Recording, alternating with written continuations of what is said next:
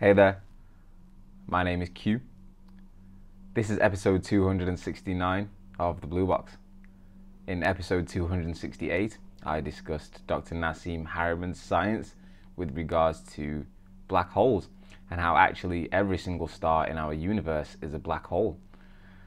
In this episode, I want to extend a little bit on what I discussed with regards to Dr. Nassim Haramein.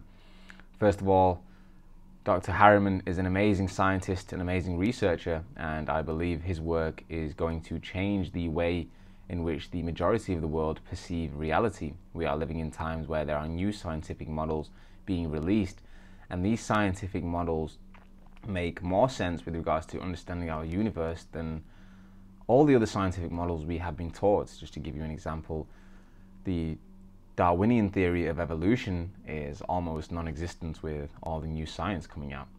Going back to Dr. Nassim Haramein, well, Dr. Nassim Haramein states that the energy from the sun is too intense for the sun to be made of gases, and so the only explanation for this is that the sun must be a wormhole or a black hole that absorbs energy and then regenerates or re-radiates that energy back out as sunlight.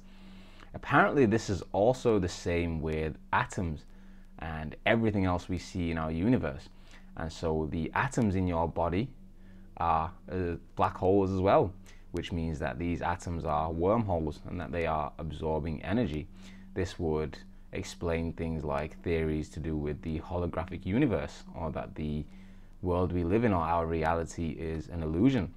It would also seem to touch base on the science of fractals, and we can begin to see if we can incorporate sacred geometry in such things. Thank you for checking into episode 269 of the Blue Box. My name is Q. I hope to see you on the next video.